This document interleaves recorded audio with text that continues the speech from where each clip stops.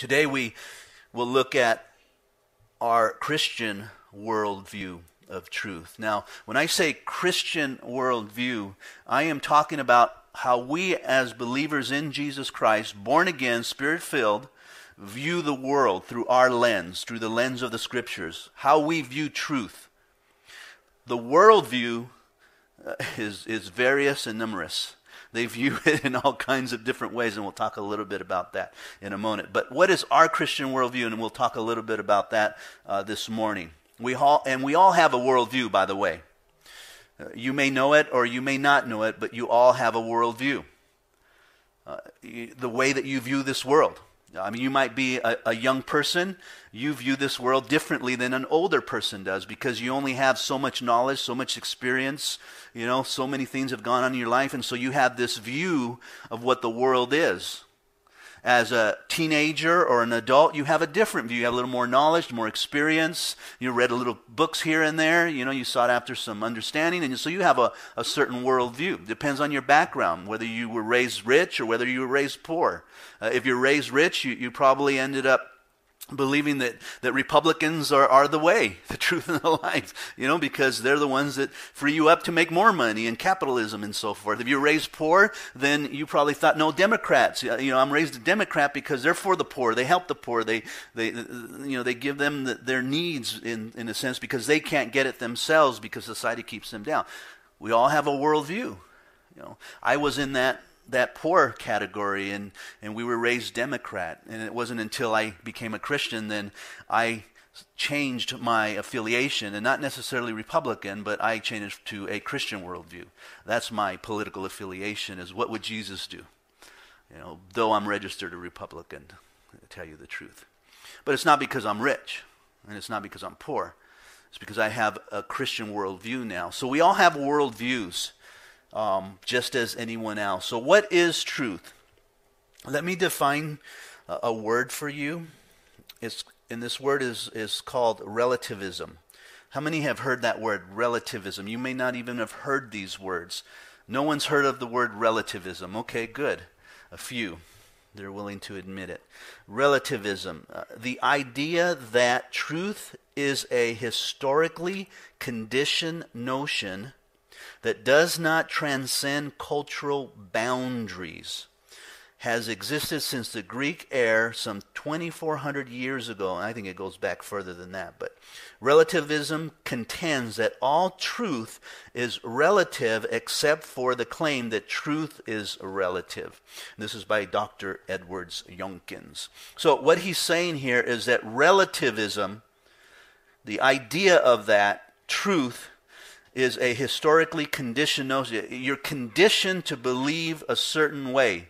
And it's not bound by, it's transcendent cultures. And each culture will define it differently because they're a different culture. They were raised a different way and different things happen to them. And it's been around. So that's what relativism is. So we're talking about relativism this morning. So relativism is the view that truth is different for each individual, social group, or even historical period. Has its beginning during ancient Greek periods. And that's what we're dealing with today, aren't we? Today in our society, we have a different type of truth because we're a different society compared to the early 1900s, a different type of truth. And then you can go back and so forth, depending on the culture, depending on the period, depending on the men, the founding of this nation. Totally different idea of what truth, more of a biblical truth than what we have today. When Richard taught in our men's breakfast, he did a great job on defining humanism.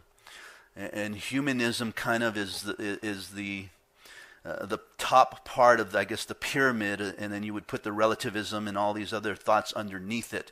Because ultimately, it's humans in philosophy and their definition of religion and God and life and what truth is in that manner.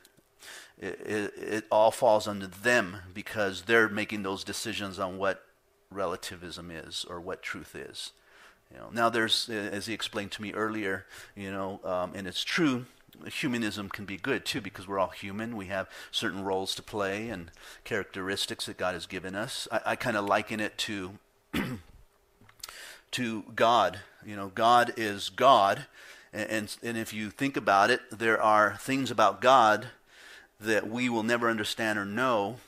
There are things about God and his character that we can never achieve or even do, like being omniscient. There's no way we can be omniscient, omnipresent, all-knowing. We can't do that. Those are characteristics that we have no idea or understand them. Only God. But then there are those communicable attributes, like love, right? God loves. He is love. We can love too. And we can be kind. Those are attributes that God has given us as human beings that are his characteristics. And so, in a sense, humanity can love and have compassion and so forth, and those are good things. But as far as humanity making their own way to heaven or having their own spiritual walk based upon their truths, that's not correct. That is an error in humanism. Let me define humanism philosophically. A variety of ethical theories and practices that emphasize reason, scientific inquiries, and human fulfillment in the natural world, and often reject the importance of belief in God. And so taking all of those things together and coming up with a philosophy of what life is. Let's go ahead and look at John chapter 18 this morning.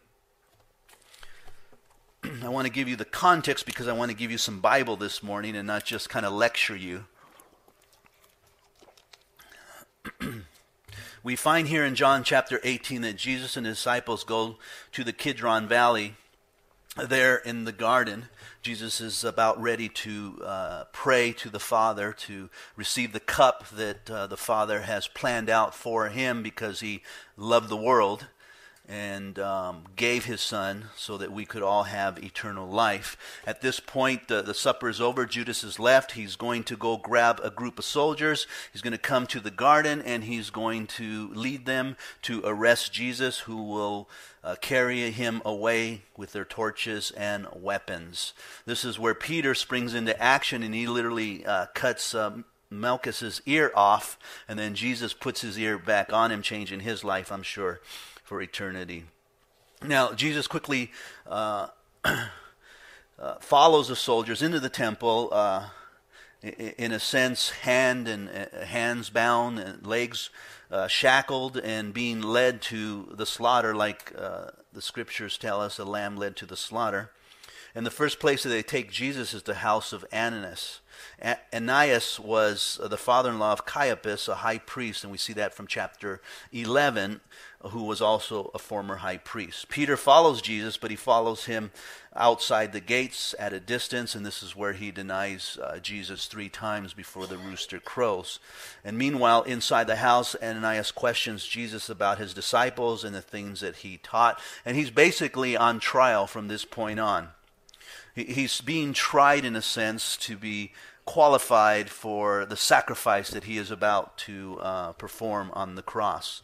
The soldiers take Jesus to see Caiaphas, and from there they take him to Pontius Pilate, the Roman emperor of the province of Judah.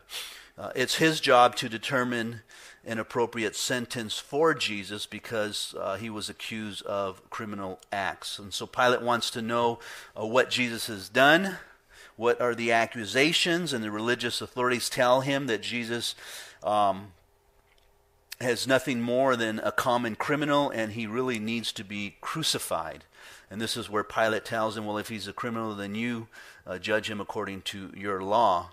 But they understood that they have no authority to stone him or crucify him or execute him. So they push Pilate to judge him as a criminal and then crucify him on the cross. And so Pilate goes back into the praetorium there, and he begins to question Jesus on some issues. Now, Pilate is a Gentile.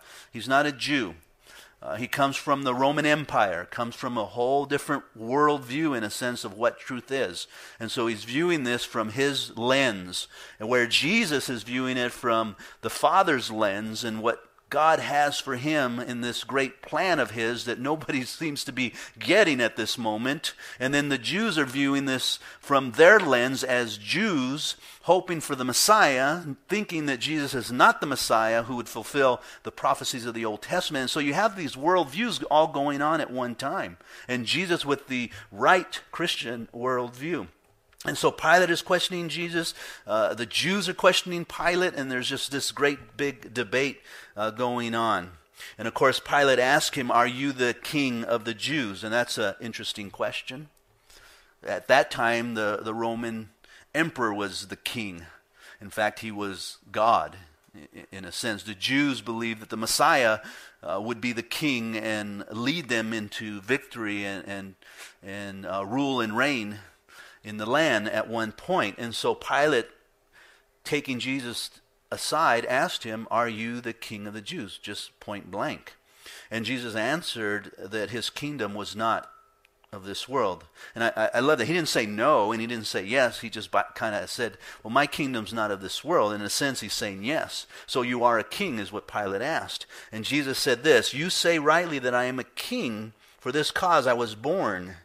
And for this cause I have come into the world, that I should bear witness to the truth. Everyone who is of the truth hears my voice." And so Jesus is basically saying, yes, I was born for this reason. I am a king. I came into the world to bear witness of the truth. And anybody that knows the truth, that understands the truth, that has the truth in them, hears my voice. That's important. That's important for us as believers. Do we know the truth? Do we have the truth? And do we hear the truth?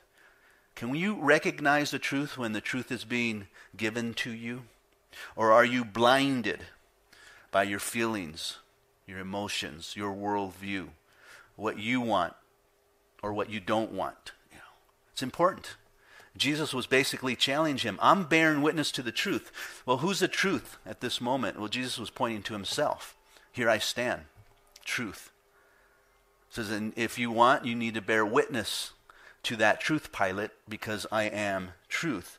And if you understand truth, then you will hear my voice. And Pilate said, what is truth? What is truth?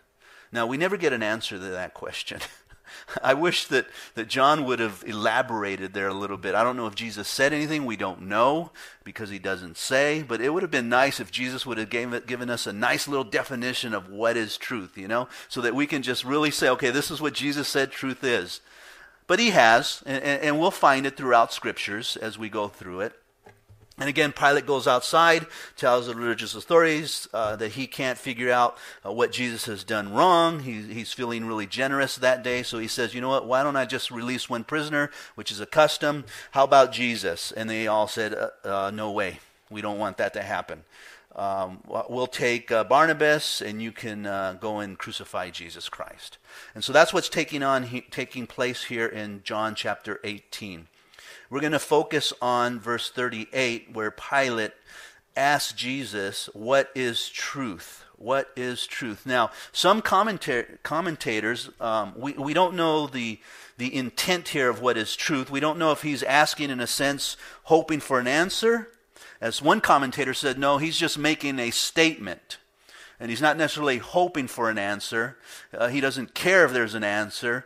He's just making a blunt statement of, well, what is truth? That type of attitude, like I don't really care, but what is truth? Whatever. He wasn't really drawing for it. We don't know. It doesn't really tell us. We could probably get deeper into the Greek. I didn't have time to do that. It could be that he was seeking truth, but Romans had a view of what truth was. They understand truth a certain way. And so it could be that he was just making a flat-out sarcastic type of statement as what is truth. But it's good for us to look at that.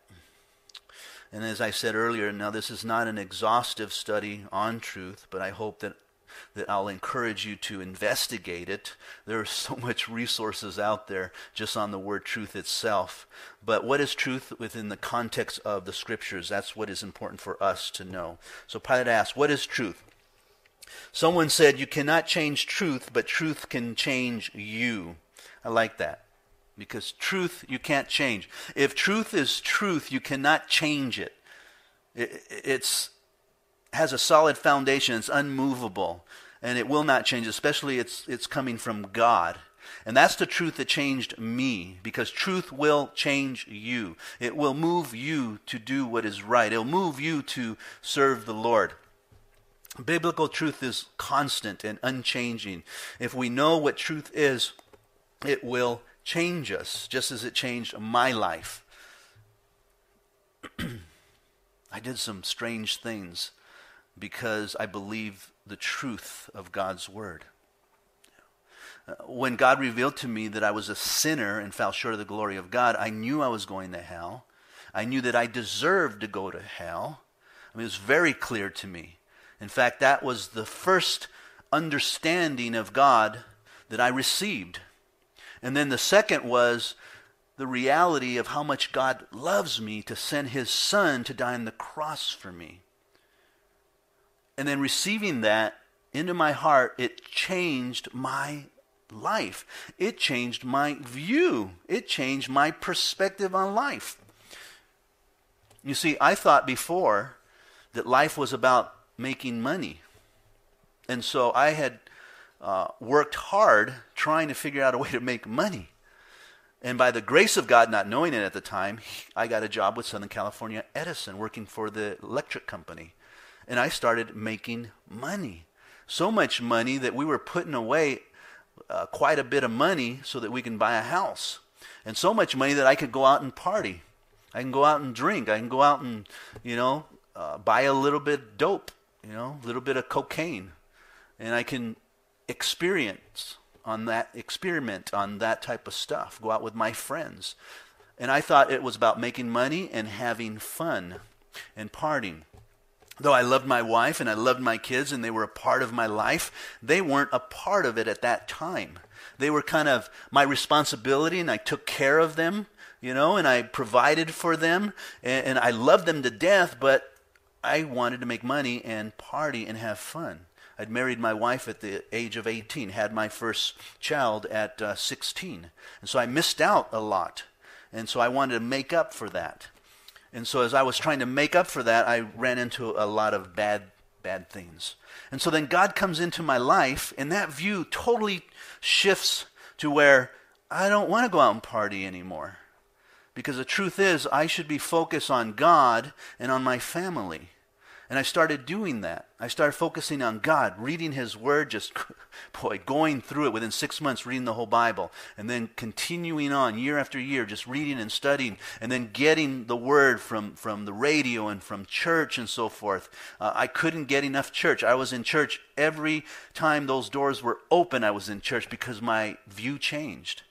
Family, I wanted to know, how do I become a good husband? How do I become a good father? And so I changed. I started reading books. Dobson is a great one on family and so forth, listening to Focus on the Family every single day, listening to KKLA, I can't remember the stations, and just trying to understand what it is to be a father, what it is to be a husband, and then applying those things to my life. My life changed. Truth came in, and it changed me completely. We don't have that as much as we did back then. It was during the end of a revival, the hippie movement, and there was like residuals of revivals taking place in people's lives. And we still have a few, but it's rare today. People come to the Lord and they're like, give me heaven, that's what I want. And then they go and continue to live, as though they haven't understood the truth. They haven't applied the truth. They're just living their life like they did before. There's no change because the truth hasn't come into them. It hasn't changed them yet. And that's what you need to seek, is that truth and life-changing truth that takes place in your life. What I want to do is take a look at truth from a very few historical beliefs, and very briefly, just so we get an idea of the different cultures and what they believe concerning truth. And again, look, when you think about these cultures and what they have done historically, you have an understanding of why they've done these things. Because their truth, their understanding of truth dictates their actions. And that's what I was trying to get at earlier. When you encounter the truth and it changes you, your actions change. You want more of God. You want more of family. You want to change. I was thinking about my dress. When I was growing up in high school, my wife and I, we met in junior high, and then we reconnected in high school. And we used to hang around a group of guys and gals that were a part of gangs. One guy was actually the head of a gang there in Walnut. And we used to wear the khakis with, I don't know, some of you probably don't even know, winos, which were like little cholo shoes, or hush puppies. And we used to crease the khakis or crease the cord. They had cords back then, Levi cords, corduroy jeans. Virginia used to wear those. They were cuffed. We always cuffed them, ironed them with blue starch spray real tight, She'd wear the stretchy belt with a little V on it. I'd wear my stretchy belt with an R, that type of thing, I went and got a little tattoo with her first name on there. We just did things like that. And we dressed a certain way because of our worldview, what we thought was right for us. Well, when I became a Christian, it changed completely. I didn't dress that way anymore. I knew that that wasn't my life. That wasn't my view anymore. My view was God's view. What is my Christian worldview now, even on how I should dress appropriately, how I should dress not to reflect a certain nationality, but just to reflect appropriate, moderate dressing. Even that changes. So your actions change depending on your truth. Real quickly, Greeks. Let's go way back then, since I defined it, and it said that we can go all the way back to the Greeks, 2400 BC. Basically, the Greeks believed in accurate perspective. Their perspective, if they can accurately perceive something, that is what they believed truth was. In the Greek conception, truth is properly, generally ascribed to linguistic states or language. A proposition P is true if and only if P contains in the empirical observable world. Okay, what did you just say? Okay, truth has to do with some sort of correspondence between thinking and expressing in language is what he's saying here. The state of affairs in the world. So a person who accurately perceives something, that could be their truth. I don't know if that makes sense to you. To a certain degree. If we have an accident out there, and some of you are outside and some of you are in here, and we view the accident from those different perspectives, the people from this perspective will view it differently from those outside. They'll have a perspective of what they think happened, where the people out there will have a different perspective. I used to have a friend that was a police officer. He said one of the questions or visuals that they give you on the test to become a police officer is, what would you do if you had your gun drawn and there's a guy coming out because the bank just got robbed, and this guy comes out and he has his hands in his coat and he's like just looking at you, and he's not moving. You're telling him, stop, get your hands up, but he's not putting his hands up. What would you do? And he keeps coming at you. Would you shoot him? And oftentimes they say, yeah, we would shoot him. Well, this is what you didn't know. He was deaf and he couldn't hear you. And so, perspective of what truth is. And so you have to understand the whole scenario. You didn't know he was deaf, so why would you shoot him? Until you see a gun, then you would, shoot him or warn him again. So, their perspective. Romans, in a nutshell, factual events. One commentator said that their truth is in what they perceive to be factual. Kind of the Greeks evolved into a little bit more of factual. The Jews are closer to us than not, but the Jews basically, especially the Orthodox Jews, truth is revealed in God's Word and is found in the Hebrew Bible and in the words of the Talmud. For Hasidic Jews, truth is also found in the pronouncement of the spiritual leaders who is believed to possess divine inspiration. So they add a part to that truth in that their spiritual leaders can give you truth also. Now that's kind of like our Catholicism, right? Yeah, we believe the Bible, we believe Jesus died, but the Pope can also be truth too, and they can override the Word of God. We don't agree with that. Christian, this is our worldview, Christian worldview. We believe that the teachings of the Scriptures, the death and resurrection of Jesus Christ, who is the Word, is truth. Christians' truth is based on history, revelation, and testimony from the Bible, and are central to Christian beliefs. That is Christian truth. A.W. Tozer said, "Let God be true, every man a liar," is the language of true faith. So we believe that Jesus is truth. God is truth. The Holy Spirit is truth. The Trinity is truth. The Word of God is truth. And everything that is written in it is truth. And so we have to run or allow God to run our lives through His Word. Everything else, as A.W. Tozer says, is man's idea of truth. We know God is truth. When you look at God, the Trinity of God, God is the source of all truth, and He is present everywhere, knows all things, totally understands what is real, right, true. Therefore, whoever or whatever He says is absolutely true if He is God. Just from the perspective that we have of a God should tell us that if there's a God, He should know all things, and everything that He knows should be true. As God. God is true and without iniquity, the Bible says, Deuteronomy 32:4. He is just and He is right, is what the Bible says. So God has no sin, no unrighteousness. He is fair and He is just. And because of His character, He is truth. And so we can depend upon the truth of God. Now, coming from the Trinity, if that is true, that God is truth, Jesus is God, the Holy Spirit is God, then, of course, Jesus and the Holy Spirit are also truth. Where I found truth, there I found God, Augustine said, who is the truth itself. Deuteronomy 32:4 says, He is the rock, His work is perfect, for all His ways are just, a God of truth and without injustice, righteous and upright is He. Deuteronomy 32:4. This is our God. God is the truth. He is the truth in the physical sense, truth in His being. He has a real substance and gives a being to others. He is the true in the moral sense. He is true without error, without deceit. God is the pattern of truth. God is all truth. There is nothing true but what is in God and comes from God. Now that's an interesting statement. Think about that one for a second. There is nothing true but what is in God or comes from God. So all truth comes from God that's in Him. All truth that we have comes from God. Anything other than that is not from God. So we need to know the truth. Jesus is truth. Jesus said it Himself. I'm the way, the truth, and the life. No one comes to the Father except through me.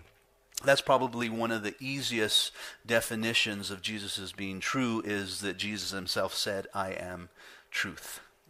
And so again, from within Him and from Him is truth. So every word that Jesus spoke is true.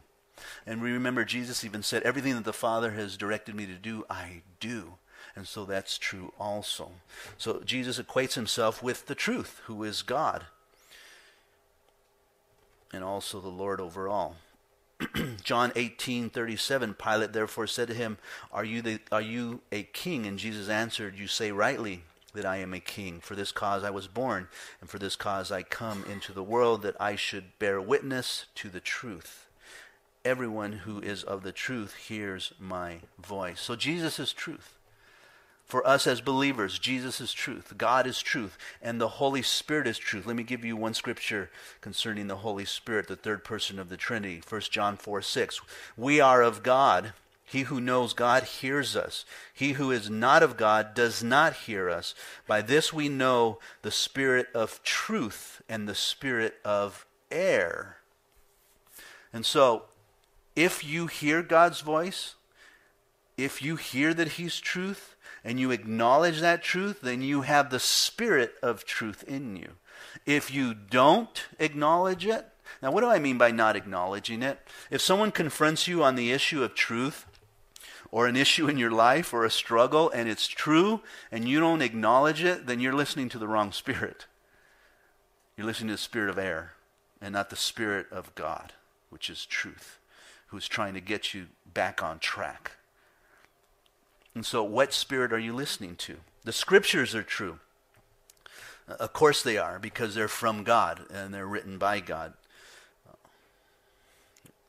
C.S. Lewis said, no philosophical theory which I have yet come across is a radical improvement on the words of Genesis, that in the beginning God made the heavens and the earth. Boy, if you can believe that, then you should have no problem believing everything else. Peter, we talked in length about Peter and how he believed the scriptures were inspired of God and what they were profitable for. Paul also said that, Peter, that they were not written by man, but inspired by the Holy Spirit. So as believers in our Christian worldview, we know truth to come from God, from Jesus, the Holy Spirit, the Trinity, and from the Word of God. And so it doesn't do us wrong to believe what the Bible says. What the Bible says, and of course with its context and what it's trying to say as a main point. Let's look at real quickly the secular truth. And this is where we kind of err. Even as believers, we kind of bring in some of this stuff into our faith, and we need to get rid of it. We need to understand it, we need to know it, and we need to get rid of it. So there is a secular truth. Again, relativism is a concept that points of view have no absolute truth or validity, having only relative subjective value according to differences in perception and consideration. Again, relativism. Basically, again, it's your view based upon your understanding, your perception, what you believe is right by your experiences in the culture and so forth. So if my truth says I can take your wallet from your pocket and look at it and then say, this is nice, and take the money out and say, this is really my money, here's your wallet back, and I can put it back in there because that's my truth. For me, that's true. And you're going, wait a minute, you can't do that. That's wrong to steal. Where'd you get stealing wrong? Well, from the Bible. Wait a minute. We don't believe in the Bible. We don't believe in God. So if we don't believe that stealing is wrong, then who's to say I can't take your money and it can become mine? Because that's my truth. And that's what we've done with relativism. We've created our own truth. Now, you know it's wrong because it's yours, and you don't want to give it up. Why would you want to give it up? And your reality is, no, that's mine. I worked for it. It's in my wallet, and so you can't take it. Because there's an underlying biblical principle there that has been established for centuries in our cultures that stealing is wrong. And that is a truth. The moral relativism, or as moral relativism. The term is often used in context of moral principles, where principles and ethics are regarded as applicable in only limited context. There are many forms of relativism with the variety and degree of controversy, and there are so many out there, it's like you can't even exhaust it. And so I'm just going to touch on a couple. So truth is always relative to some particular frame of reference, such as language or culture. So understand that. I hope you're getting this. Cultural relativism, what the culture believes as a culture. As I said earlier, today, our culture believes certain things. The culture relativism is the view that no culture is superior to any other culture than comparing systems of morality, law, politics. We're not different than any other culture, but every culture has its own understanding of what truth is, and that's called cultural relativism. Be careful that you don't bring in those cultural relativisms into your Christian world view. You have to be very careful. One example, again, would probably be abortion. Abortion would be a cultural thing right now. Earlier in the 1900s, abortion was illegal because the culture believed it was illegal. No, because the Bible says it's wrong and we don't do it, and the culture believed what the Bible said more than what the culture said. We've changed, though, where the culture now says, no, it's okay. And so we're believing that, and so now as believers, and there are believers that think that it's okay to have abortions, or marriage, another cultural relativism. On top of cultural relativism, there's socialism relativism. Someone, I like this. Someone called it the Godfather of politics. You know the movie Godfather, right? And it's whatever the Godfather said, that's the truth. In a sense, that's our politics today. They prescribe truth to us. Proposition 8 is the perfect example of that. Here the people voted, and we voted against it, and we won, but then the government came in and says, no, that's not right. And they went ahead and implemented it anyway, even though it's still in the courts. So that's social relativism. What the government says is right. A lot of us have some of that in our belief system, especially if you're poor. We have this idea that the government owes us something because we're poor. And so I'm going to take advantage of that. And that's far from the truth, especially from a Christian worldview. What we need to do is work hard, come up with an idea and pray and seek God and how he'll bless us. Now, I do agree that there are some things that we need to take advantage of in the culture, especially when you have no food and your family suffering and various issues. It's a touchy place to be, but understand our Christian worldview is we work hard. The Bible talks about working hard and applying yourself and praying to God, and he will be your provider, but not allow the government to be your provider. That should be far from us. They shouldn't provide for us at all. But yet, there are circumstances where they do. I relativism. Now here it kind of gets a little closer. This is where I have an understanding of what truth is. It's inscribed truth, what an individual believes to be right or to be wrong.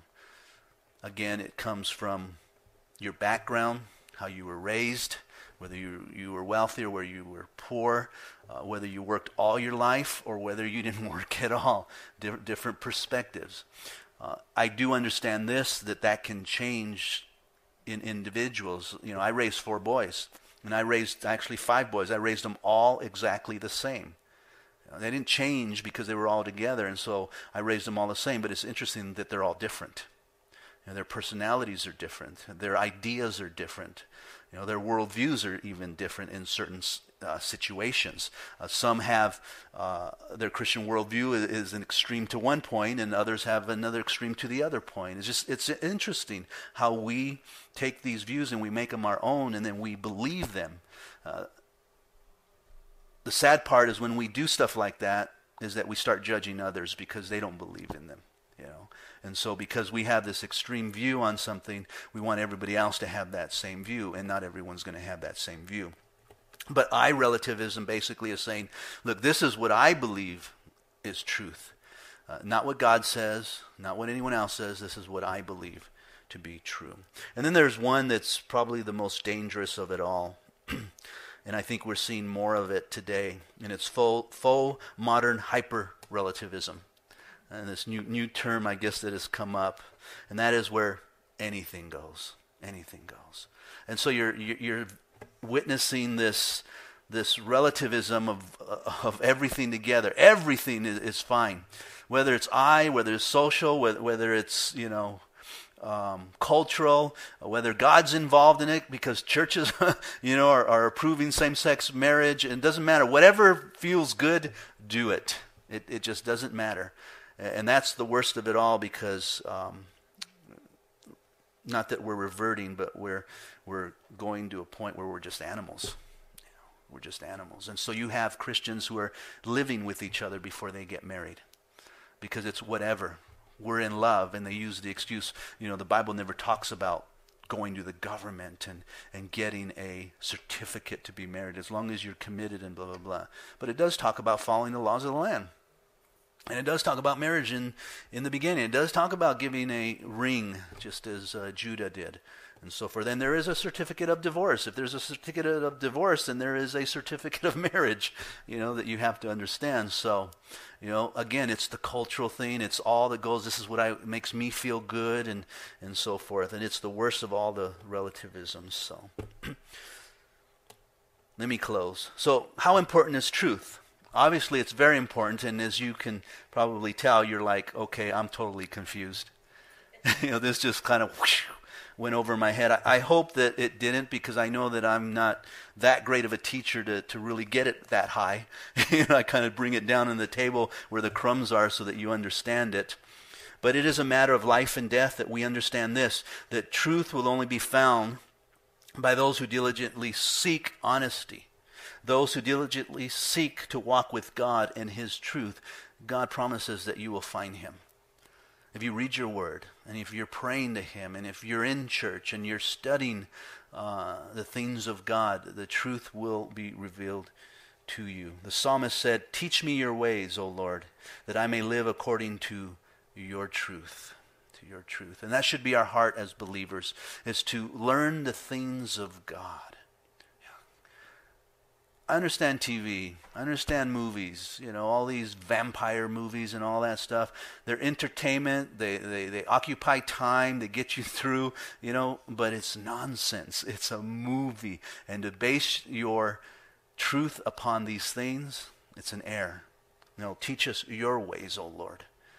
Your ways. Not secular books, not secular teachings and understandings and so forth. We need to get more of the Word of God.